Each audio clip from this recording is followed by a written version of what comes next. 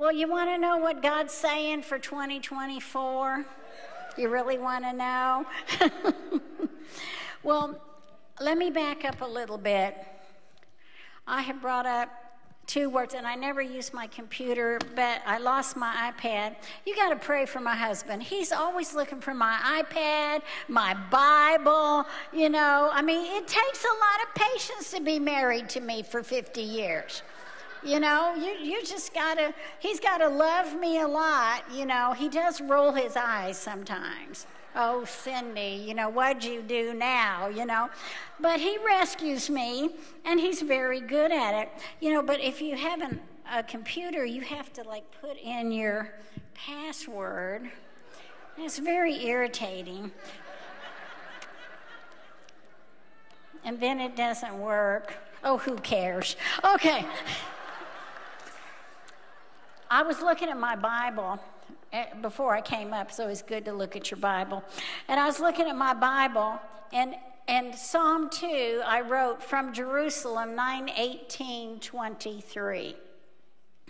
I was preaching in Jerusalem about 10 days before the attack.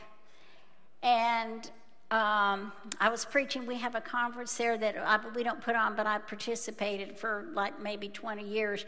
And we have 150 nations that come together to pray. Maybe some of you have gone for that. And there's a lot of intercession. And Psalm 2 says, "Why do the nations rage?" And this is what I underline. "And the people plot a vain thing. The kings of the earth set themselves, and the rulers take counsel together against the Lord and against his anointed, saying, let us break their bonds in pieces and cast away their cords from us." So as I'm flying to Jerusalem, I'm asking the Lord for a word. And you know, the Hebrew, if you don't understand, there's a Hebrew calendar. If you're a new initiate in the prophetic thing, we can seem a little weird sometimes. But it all will make sense one day. And so the Hebrew year is 5784. And we know that the number 4 actually means something. It means like a door. So I was going into Jerusalem, and I was so agitated. I told my husband, I can hardly stand to be here. That we've been going since 87 so many times, sometimes a year, so I can't, you know, I've been there. I know what the heavens feel like. And the heavens were violent to me. Any other weird people like me that can't sleep sometimes because things are kind of going like this? You're supposed to say yes. Okay, like, okay, all right, I have to know you're my crowd, okay? And so I told Mike, the heavens are just violent. And so I went up to preach, and I'm taking the text, Isaiah 22:22, so you know I use the Bible. "The key of the house of David I will lay in his shoulder, so he shall open and no one shall shut, and he shall shut and no one shall open." And so the Lord began to speak to me as I'm preaching. It's very interesting because very relevant concerning what Chris Reed had gotten from the Lord through dreams, Jeremiah Johnson, and other prophets that were very, very agitated on October 6th before the attack. Anybody else felt that? Can I see your hands? Felt a real agitation, like, you know, sometimes you can't identify it. Sometimes you don't know what it is. But you know there's something going on. Well, I started preaching, and I started preaching, call 911. I am sounding the alarm. I'm sounding the alarm. We have got to pray for Israel. And I started prophesying that a terrorist attack was coming. And dark days would come to Israel, but afterwards a great spiritual revival would happen. And it is happening. It is happening. And so, but I was very agitated, and I knew that God was trying to warn. Now, we could go back and say a lot of things about that, because one thing that I wrote on the way to Jerusalem was we needed wartime intercessors. You see, the bridegroom has to come out of the bridal chamber. We have to understand that we cannot be passive. In this season, with the accuse of the brethren and everything that's happening, the devil's going to run over you like a smooth road. You're going to be a grease spot if you don't learn to stand and take your authority. We have got to stand up. We have got to be a voice in the Hebrew, calendar. This we're in the decade of the pay or whatever it means, the voice. We have such authority in our voice. And we have it in the spiritual realm, and we have it in the natural realm, backed up by the spiritual realm. And so God began to speak to me that we are in a season of war. Now, you have to understand this was on my way to Jerusalem. And I wrote for the United States in September, a war president must be elected. Depending on who the president is will determine how the nation fares. It will survive either way, but it will be greatly diminished if a wartime president is not elected. If we have a weak president,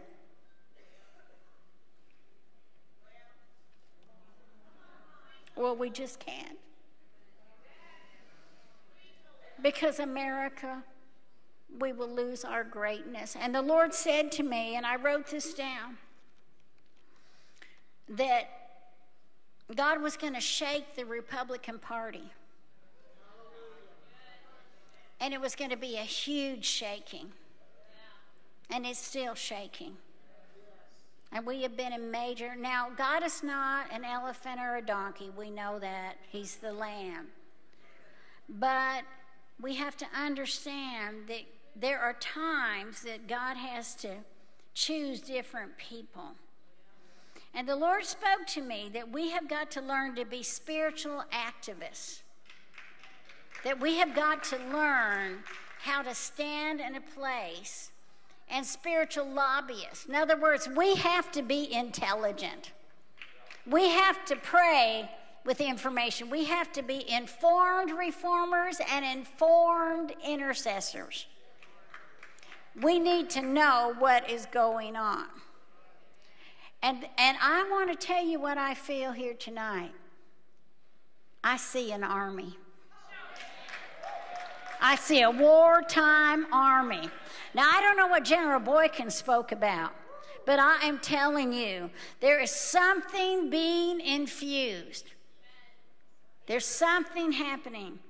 Because the Lord said to me, if there is not a wartime president elected, their enemies will see that we are weak. In 2025,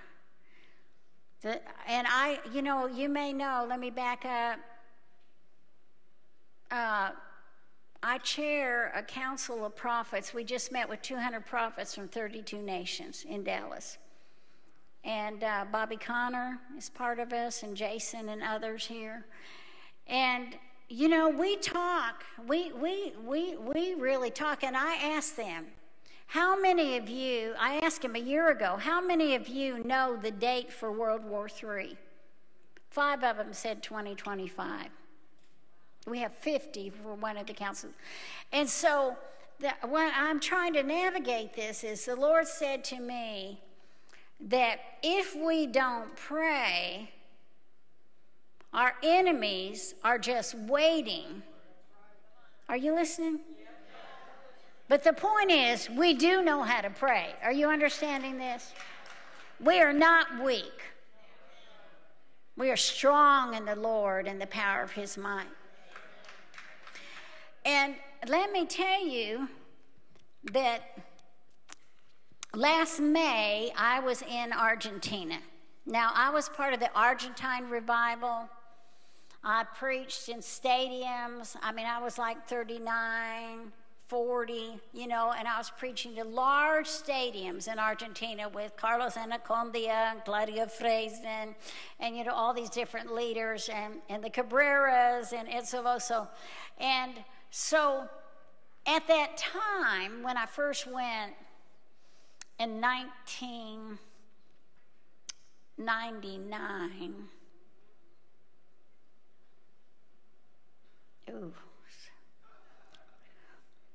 sorry. No, it was 1990. The inflation rate was like 3,000% per year. And we developed a plan and a model of intercession to heal the economy, because the Bible says we can heal nations. Do you know there's a reason Revelation 22, the last chapter of the Bible, talks about healing of nations? Why would God talk about it if we can't do it? So I want to mentor you a little bit, and I want to watch my time because, I could teach 8 hours on this. But many times in the church, we report what's happening in the second heavens. We report what the demons are doing, what the principalities are doing. And we need to recognize our enemy.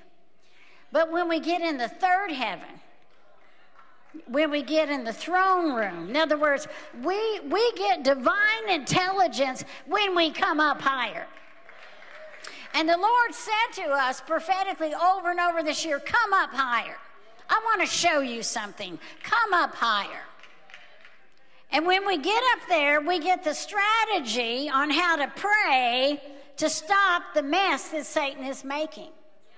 So anyway, I won't go into all of it, but at that time we developed this strategy, and then I prophesied that the Wall Street Journal was going to have as a headline that there is a revival in the economy of Argentina and nobody knows why. I know why. They filled that nation with prayer. And in just a couple of years, the inflation rate went down to 1.5%. Now, we have a prayer network, 50 states in America, and we've also built prayer networks all across the Silk Road, many, many nations. We worked in many nations.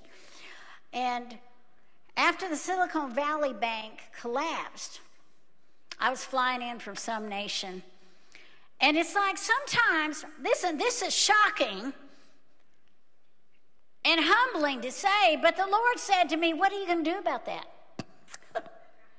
What am I going to do about that, But you see, I know how to come up higher. Are you understanding this? There are situations in your life that you don't know what to do, and you can't see what to do. But if you will come up higher, God will give you a word of wisdom. God will show you what to do. You will get divine strategy. And the prophetic word is like a strategic roadmap for your future. Many people don't understand what to do with a prophecy. They don't understand how to activate it in their life. They don't understand the prayers they have to pray, and that's another whole teaching. But I want to say to you, I said, okay, we have 50 state generals. So I said to the Lord, what's the strong man? He said, mammon. Now, isn't that kind of a duh thing? It's like, oh, yeah, of course I knew that till you knew it. Revelation's so simple once you get it. And so we prayed at all the Federal Reserve banks, all the Treasury Department. We prayed through the banking systems. And I want to tell you, God bless them, they stabilized the economy. They did it. We're still at it. But I want to say to you, listen to me. We're in a tumultuous times, and the nations are raging. So, as a mama in the Lord, I have spiritual ambition for you. I'm trying to pull you up higher. Because whatever mess you're in, whatever situation you're in, God wants to give you the faith to get out of that. And God wants to show you how to get out of that. Because the same Holy Spirit that lives in you, the same Spirit that raised Jesus Christ from the dead is inside of you. He wants you to activate it. He wants to give you the battle strategy, whatever you need to defeat the enemy and be successful. And what if we do it together? Come on. We need wartime intercessors. So, last May, I said I was in Argentina. It's been a few years since Mike and I have been back. And I gave a word, not publicly. You see, you have to learn how to be skillful as a prophet to nations. You have to know who to talk to. And you have to know when to talk to them. And you have to know what diplomacy you need to use to talk to who's who. And so I met with a group of some of the largest church pastors. And I said, Argentina's going to become like Venezuela. And you're going to collapse.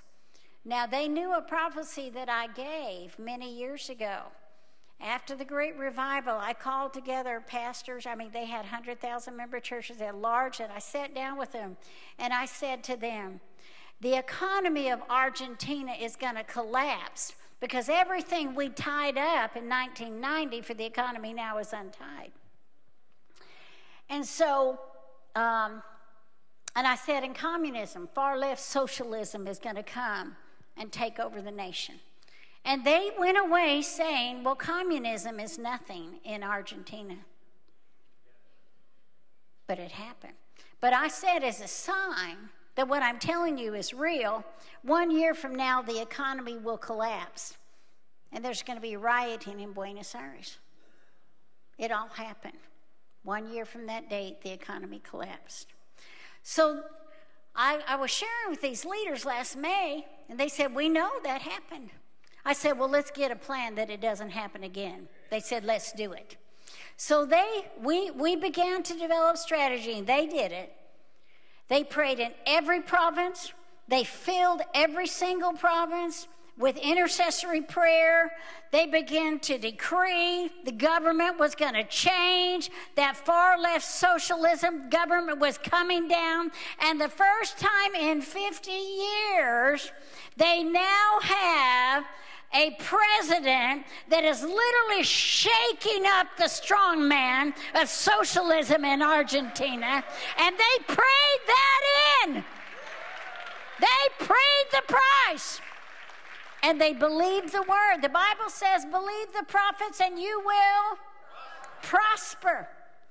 Now, you might say, oh, and the first thing he's saying is, I'm moving the embassy to Jerusalem.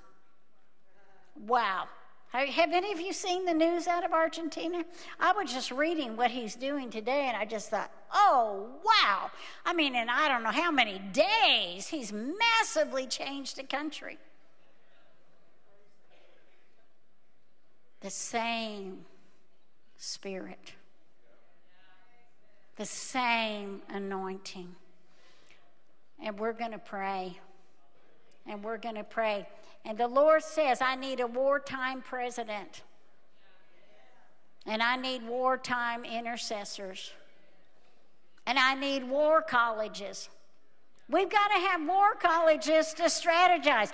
And the Lord says over Morningstar, I am going to raise up my spiritual warriors out of this house, says the Lord. I am going to raise up an army, says the Lord. And the Lord says there will be days and days of travail and crying out to God. And the Lord says, as you release this, I will bring the revival. As you release this, I will bring the souls, because you will be a revival center. And the Lord says this place is way too small, this space. I'm giving you a new skin, says the Lord. I'm getting ready to expand I'm going to double, and I'll double again. And so the Lord says, get ready, because there's some of you I am assigning. And you're going to know you have this assignment because the anointing is coming upon you right now. And so just clap your hands. Come on. Come on. Now, Let me tell you something else. I want to read another thing. I didn't finish with World War III. 10 years ago, God spoke to our prophetic council that Satan was going to try to take a regional war and make it a world war. So we have been praying for years over the Arab Spring, you name it, whatever it is, to tamp down. And some of our prophets have been in Taiwan praying, speaking with their intelligence people, and Jason knows this. You know, he's had a lot of influence there, and spent hours and days and months fasting and praying to hold back China.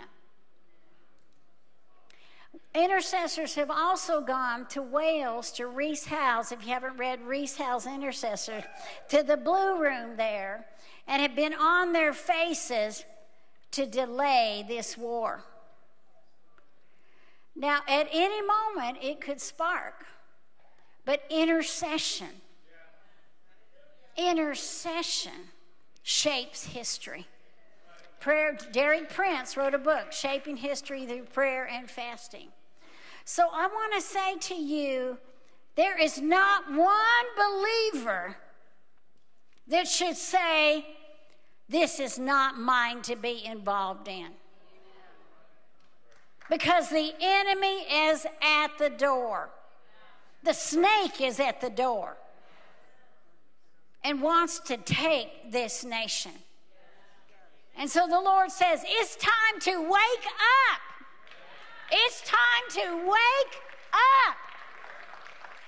And you must determine, listen to me, if you are the only one praying, you're going to do it.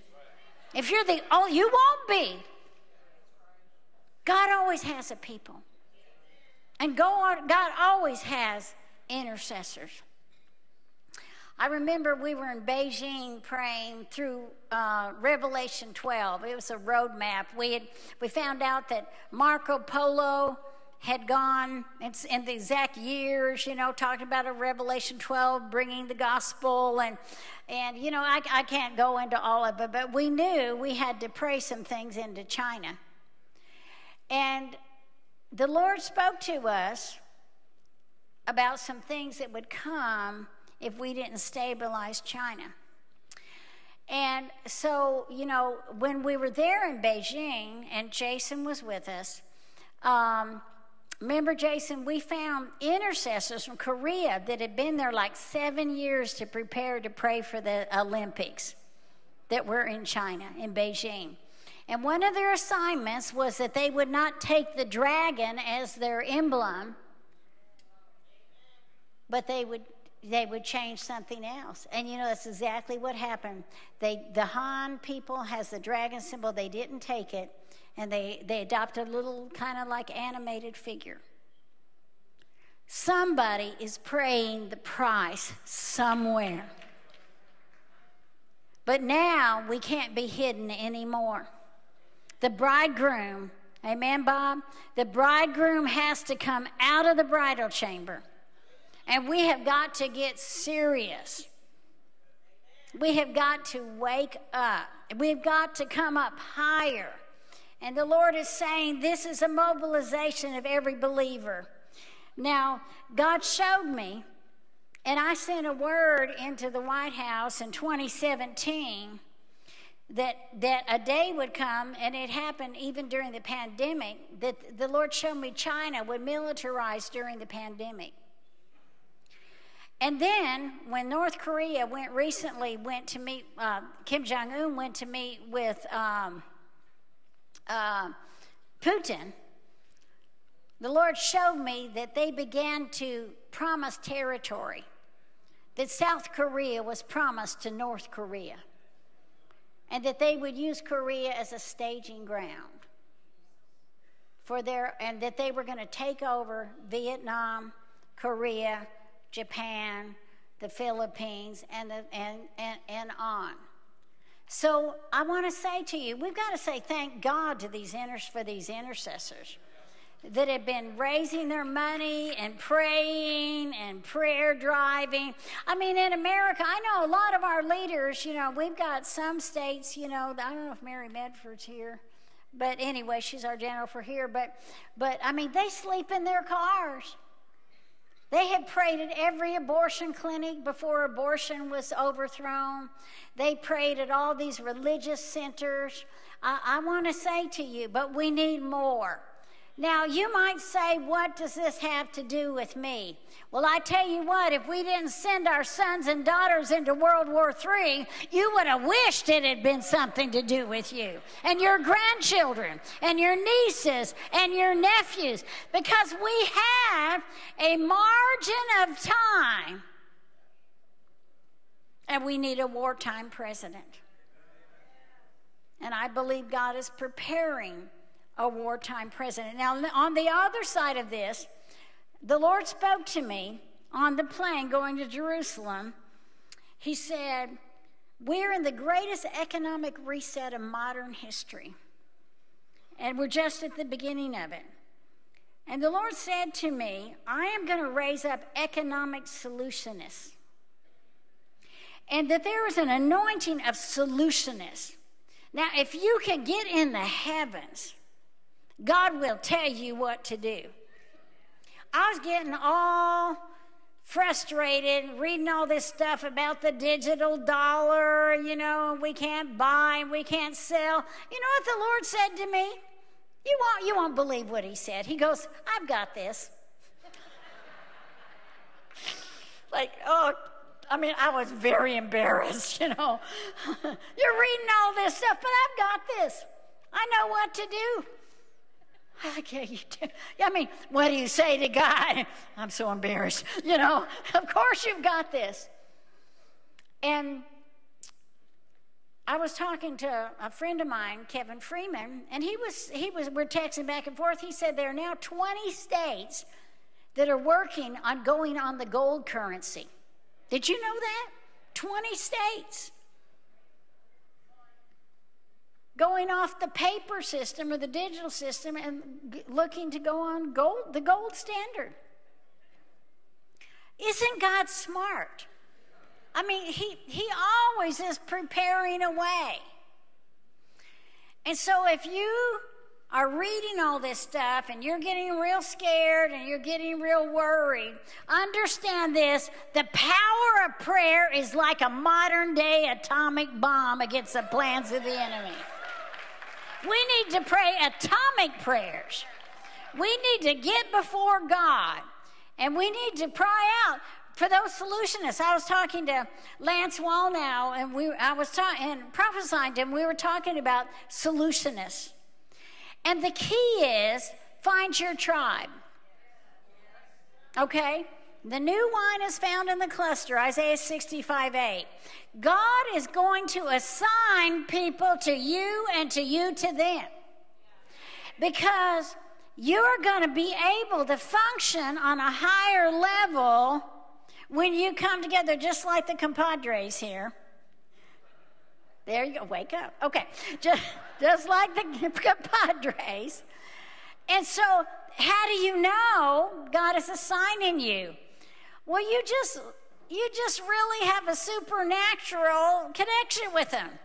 When God brings the Esther and Mordecai's together, or the Ruth and the Naomi's, or whoever it is, when God brings you together, you think you've known them all your life, and you knew them 2 minutes. You don't even know their middle name. You don't even know if they have kids or not, but you just start meeting with them, and it's like a meld happens. It's something so supernatural. God brings your Wilberforce group. If you don't know about who Wilberforce was, he was a parliamentarian that God used in a great way to overthrow slavery in England. So I want you to dream big tonight. I want to stretch you. And it's not about age. I'm 39 in Argentina. What? I say so. No, I was 39. I could be 39. Nah, I'm 72. Anyway, but I was a 39-year-old kid in Argentina, planning a strategy that would heal a nation. Okay? And so And it worked. But when I'm flying there on that airplane, you think I had that strategy? You think I knew what to do? But the second I got my feet on the land, on the assignment, I knew exactly what to do. Many times we hesitate to move forward because we don't know what to do. It's like putting your feet in the Red Sea. That Red Sea didn't part before they put their foot in it. They had to be willing to get wet. And so God is saying to you that I am challenging you to go deeper and higher.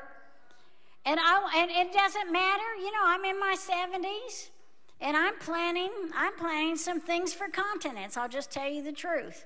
But I didn't start with continents. I started with small things like cities. And maybe you're not called to a city. Maybe you're called to your neighborhood. Maybe you're called to your district. Maybe you're called to your congressional district, whatever. But I want to say to you, live a meaningful life. My spiritual ambition for you tonight is that when you stand before the throne of God and your name is called, he's going to say, well done, good and faithful servant. I want you to accomplish the will of God for your life. And so, some of you maybe have gotten a little bit stuck. Well, or you just don't know what to do. I am going to pray for you that God will show you your door, a door that no man can shut. Some of you, I was telling somebody tonight, your door is being formed. And you're very frustrated. But the Lord says, trust me, I know where the door is. And if you don't know yet, some of you need to go back to prophecies that God gave you. If you haven't fulfilled those yet, why does he need to give you a second one? Oh, that's the prophet side of me. Okay. So go back and look at the roadmap and know what to do. And know what God is calling you. When God gave us a prophecy to move from Colorado Springs back to Dallas, Texas, almost 20 years ago, part of the prophecy was you will redig the wells of revival in Dallas. Well, Dallas has had a lot of revivals. We've had Mariah Woodward-Eder and Amy Semple McPherson and Oral Roberts and Catherine Coleman. We've had a lot of major revivals in Dallas. But some of the wells got stopped up. So I said, well, how do you do it? You see, come up higher. Now, you might not do it on this scale, but I said, what do we do? And the Lord said, I want you to pray and fast for 40 days that the wells will be open. So we went to Christ for the Nations. They gave us Library Chapel for 40 days. And that many miracles would break it. For 40 days, we prayed and we fasted for miracles. And we did 10 nights of miracles. And by the last night, if you've ever been to Christ the Nations, their big auditorium, there were so many miracles. They went out of the building, all the entrances, all into the streets. We turned away thousands of people that wanted to get a miracle. You see, strategy. Now, I'm going to pray for you that God will show you what to do. How many people have ever had a prophecy here? Raise your hand. Okay? You got to steward them. They don't just automatically happen. You have to know what to do with them. I'll give you one instance. Again, I'm sorry these are nations, but I'm a nation. I'm a prophet to nations. I gave a prophecy over Guatemala, and the prophecy was that the communists were in the mountains above Guatemala City. And that they were going to come down, and they were stirring up the indigenous people. They were going to come down into Guatemala City, and the communists would take it over. But if they would feed the poor, and if they would go to them and take care of them, that when the communists came, they would say, we don't need you, we have Jesus Christ. So I came back a year later. They hadn't done anything. I said, what, do you want the communists just to take over Guatemala City? Later it was found out this is exactly what was planned. And so they said, what do we do? So I said, okay, let's go to the biggest churches here. You got a lot of muscle. And you go feed those people. So they did. All these women, the mama bears, watch out for those mama bears. Ooh, we got mama bears in America right now. Anyway, and so they took solar panels and they went on donkeys to people that had not been evangelized in the mountains. And they showed the Jesus film and whole villages got saved. And then they brought their agricultural specialists. They'd never seen a vegetable. They taught them how to grow food. They developed solar houses for them. They prayed for them. They got healed, and they brought medical clinics. And when the communists came, you know what they said to them? Oh, we don't need your doctors. We have Jesus Christ. And there never was a communist invasion of Guatemala City. Now, the same spirit that lives in me lives in you. You might not be a prophet to the nations, but God can use you to impact your neighbor. And God can use you to impact your school board. Listen, those mama bears are taking over those school boards. I'm telling you, the devil has got to be shaken in his boots right now. Sometimes people get discouraged because when they pray, the strongholds hatch. Then you know where they are. They were there all the time. And so God is just going to use you. So I'm going to pray for you tonight. Stand to your feet. I'm going to pray. And I am fishing for every single one of you. Can we have some musicians come? I'm going to pray for every single one of you for the right door to be open. Keys of influence. Every one of you can touch someone no one else can touch. Maybe you're not a millionaire, but maybe you're one person away from a millionaire. Maybe you don't know what influence you have, but God will give it to you. You've got to have spiritual ambition for yourself. Spiritual ambition is not a negative thing. We're moving from the church age to the kingdom age. Okay? We are now in the kingdom age. And we have a big responsibility. And so God wants to use you in a great way. And some of you tonight, whether you're 16 or whether you're 80, you are going to receive a commissioning. God is going to mark you. I am here on the balconies to mark you. I am here, and I just feel anointings, just mantles falling. I want to say to you, we stand in a building. I used to preach here in the late 80s, okay, when it was PTL. I've seen a lot of things, but a man named Rick Joyner, my friend, that I love so much, he walked into this hole where people were burning fires, and some people thought, just tear it down. But one man got on it, had a vision. You stand on the shoulder of giants at Morningstar. One man. Do you think God loves you any less? So whatever the scope and whatever the scale of your assignment, God wants to fall on you tonight. And he wants to give you the knowledge to come up higher. There's great revivalists in this room. There's some of you that are going to win thousands and thousands of souls. There's economic solutionists in this room. The Issachars. You're here. And all you have to do is grab it. I'll take it. I don't know if there are any children, but God called me to preach when I was 9 years old. And when I started preaching, I didn't know a single woman preacher because we were Baptists. Okay, Selah. All right. And we didn't believe. I didn't know those Pentecostals. We thought they were heretics anyway. So I didn't know. And I didn't know a single woman preacher when I started to preach, not one. And I was preached against, written against, on television, radio, newsprint. And my generation is looking to some of you younger ones here, saying, don't waste it. We paid a price for you.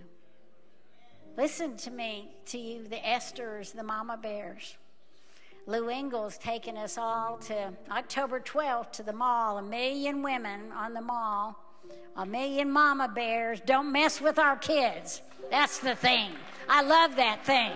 Don't mess with my kids. Don't mess with our school children.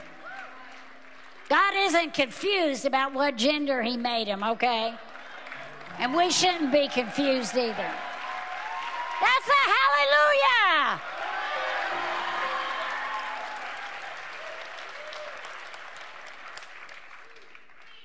I could just weep looking in your faces. Now I want you to dream.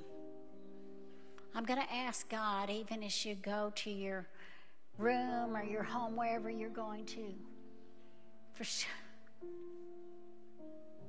something to be stirred inside of you. You see, we serve a great God, so there's greatness in every one of you, without exception. Some of you don't believe that, but God does. And I do. Lift your hands. Father, I thank you. I thank you for your children here. I thank you for the 12-year-olds, the 14-year-olds. I thank you for the 70-year-olds, 60s, the 50s. I thank you for the 20 and 30-year-olds, 40, 50. Holy Spirit, fall on them now. Fall on them. Give them exceptional courage. Father, I pray their dreams will be big and not small. Father, I pray that they will want to advance the kingdom of God in this age. Father, I pray for thousands and thousands of souls. I pray for the miracle anointing to come upon your people in a special way. In Jesus' name. I wasn't going to do this, but the Lord just spoke something to me. He said, there's some here God is calling you to preach. And there's some that have been running from the call, and you have been negotiating with God, and you've been saying, well, I'll do this, but not this. No, you have to do anything He asked you to do.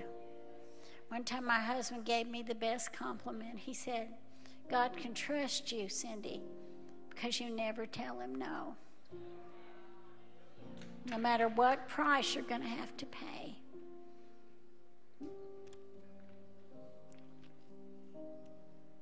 So, close your eyes just a moment. If you'd say, Miss Cindy, I feel God is calling me. Especially for those who are running from the call. Maybe you're a preacher's kid like I was. Preacher's kids rarely want to preach the gospel. But I want to pray for you. Even if it's one. Maybe God's calling you to the nations. Or maybe God is calling you. You could have a call to be a Joseph or whatever. But I want you to come right here with me. Come on, quickly. Who's going to come first? Who's going to come first? Come on. Come on. Absolute surrender. I want to tell you something. It's going to be hard.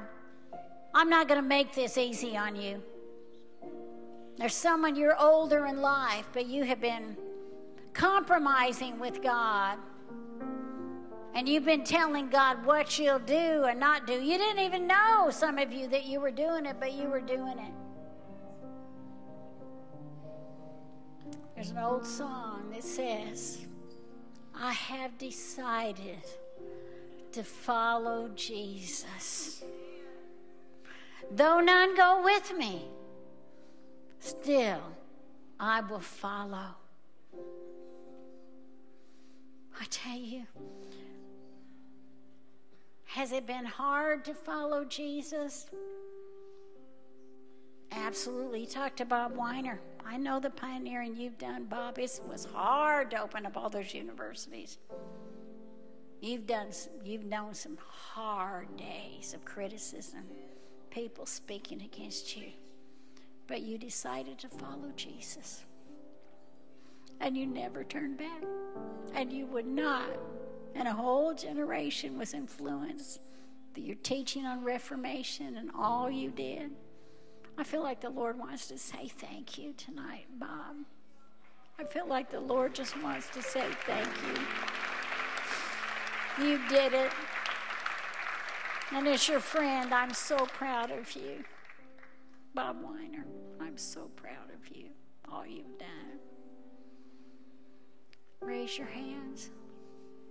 Have you decided to follow Jesus? The song says, though none go with me, still I will follow. Do you know that old song? We're going to sing in a minute then. So I want you to say, dear God, I give you my life. 100%. I accept the call. And I will not turn back. I give you everything, Jesus. Use me, Lord. Here am I, Lord. Send me. Let's go ahead and sing that, can we? I have decided to follow Jesus. I have decided to follow Jesus. I have decided to follow Jesus.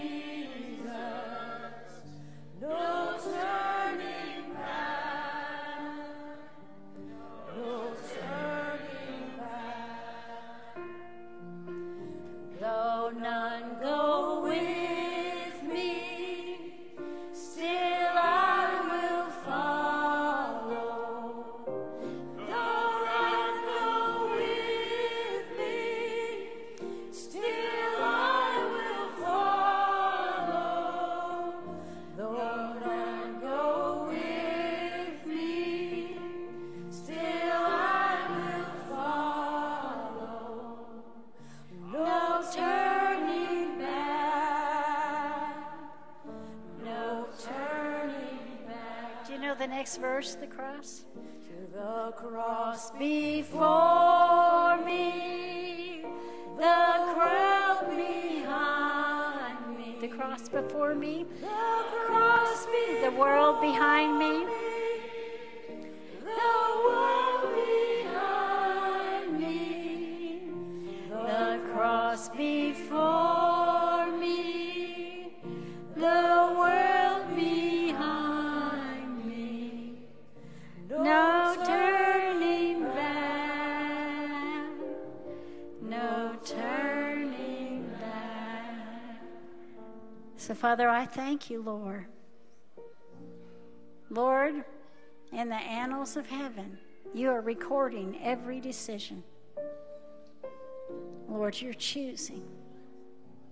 You're choosing this young man with the beard. God has chosen you in such a special, unique way. And he's going to give you so many souls. He's going to give you so many souls. Now, Father, I pray for the courage tonight. The courage to stand in the gap. To be wartime intercessors, wartime watchmen and women. Father, to be mobilized, to fast and pray for a nation in distress. And Lord, I thank you. And we do ask you for the nations. Give us the nations, Lord. for our inheritance. Amen. Why don't you turn and pray with someone? Just maybe whatever decision you've made, or if you're out there in the balconies, just pray for someone in some way. Would you do that? Just take a moment. Turn to somebody. Introduce yourself.